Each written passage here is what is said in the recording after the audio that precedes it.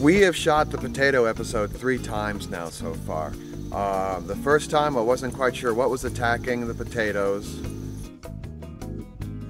So I don't know if you can tell, but on this side of Henry's snout right here, we think she ate a bee because her snout just swelled up last night. So we went to the vet this morning and she got a big shot of Benadryl in her nose. And it seems to be going down, and she's definitely back to being Henry. There are these all sorts of holes on my potato leaves, and they're these little bug casings. So we're gonna go look at those right now, and I have no idea what they are. So my potatoes have all these holes in them, and there's this weird looking bug I saw here the other day, and now all of a sudden, I pulled a bunch of them off already, but I saw these like little cocoons that looks like that. So I looked online and I couldn't find any pictures of this bug, and what I'm going to do though is I'm going to spray the potatoes with a spray called Neem, N-E-E-M. Different companies make it.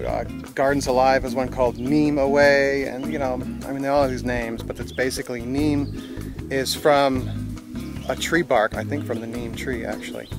And what it'll do is it'll knock them down, and it also affects their appetite so they don't want to eat. So I'm going to give them a spray. Here's just a regular sprayer that I have. This is, you know, I got this from the local big box store. And then you've got the sprayer here, and you have 2 different spray tips, a choice of them. And then this, you just pull the trigger here, and air comes out.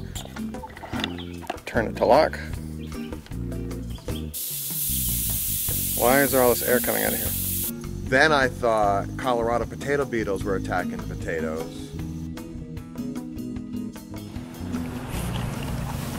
Is it the lens dirty?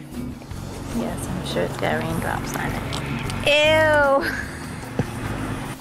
So, we have some Colorado potato beetles infesting our potato patch here. And there's 2 different things you can use. One is a variation of Bacillus thuringiensis. I can never say this word. Love, I would never spray you with this. Okay, so... okay, I'm not going to spray Lynn with this, okay? So you take your spray tip, you're all pumped up here, and you want to spray the bottoms and the tops of the leaves. So am I in the frame? Well, it just looks like you're pointing the camera down there. And being creative. Okay.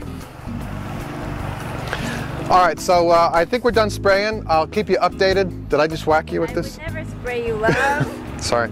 Then I finally figured out what was going on. Am I in the shot? No, I am. Okay, so we were already with this episode where I was convinced that potatoes were being attacked by Colorado potato beetles, but then I did some research and I realized that I was wrong.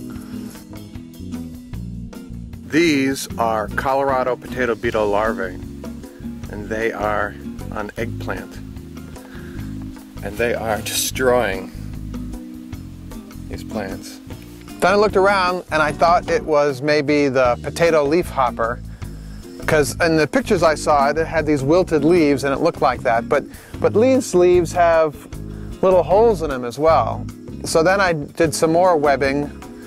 I just typed in potato damage, and I came up with the premise that maybe it's some flea beetles, because I had some Mizuna planted last year, which is like this Asian green. It's really tasty, and it was decimated by flea beetles. They poke these tiny little holes. It basically makes it look like it's been shot with a shotgun. Shotgun? Yeah, that would be a shotgun. Okay, so that solves one part of the problem. I just have to stick my head in the camera. Can you hear me now? We can't always hear you. Okay. So the holes in the potatoes leaf accounted for the flea beetle damage, but we're still getting, if you want to get a close-up, love, not of the dog. Flea beetles can also spread pathogens, which I think means like wilt or some kind of bacterial fungus or a mildew. So I think that's what I've got here. And the flea beetle damage isn't really, it's not super life threatening for a potato plant, but I think I've got a pretty sustained damage here. This is all wilted. And that's bad. Not wilted, that is dead. Yeah, well, that's dead. So, oh, but let me show you something really cool we found. Oh, what's that? This is the empty chrysalis of a monarch butterfly. How do you know it's a monarch butterfly? Because it has these black dots Cool. right here. And that means it's monarch? It's a monarch. So there was a monarch caterpillar here that ate some of the potato and then attached itself to the leaf and became a chrysalis and then became a butterfly. We've got a bunch of monarchs in the yard this year, so that's very cool. Doesn't have monarch blight, does it? No, I don't think monarch butterflies spread blight. What are we doing, the Henry shot again? Oh, okay. There's a lot of good answers in this thing called a Gardens Alive catalog. They've got in the back a whole bunch of different, what are those things called? Pictures of what you might have wrong with your garden, and naturally they're going to suggest some products they have that'll solve it, but it'll tell you what's going on. Like right here, it talks about flea beetles, okay?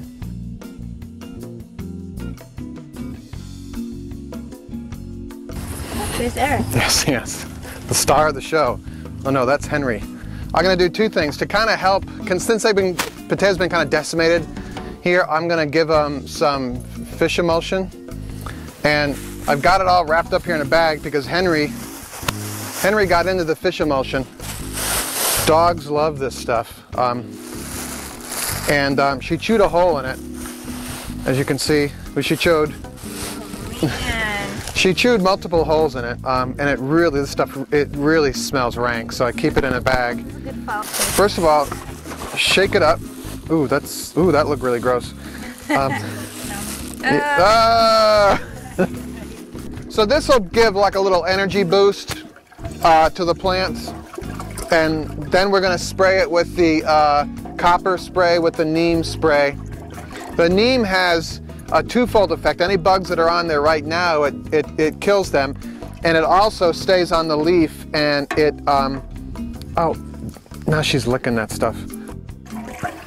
We're going to give a little shot of juice here, and then we're going to give the spray a little cocktail. This will make them feel great. What if it's a hot day? Can you do it on a hot day too, or does it burn? You want to do it at the end of the day or the beginning of the day. I want to do it in the middle of the day. So the second thing is I've got in this sprayer here the copper spray mixed with some neem.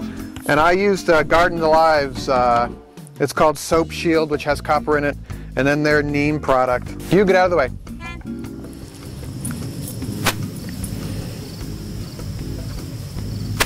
Eric. Okay, so that's it. I think we figured out it's flea beetle damage. I don't think it'll probably make the crop not as abundant, but we got some green growth here. I think we're going to be fine. What's so funny? Look at your belly. Oh. Wow. Fish emulsion happens, you know.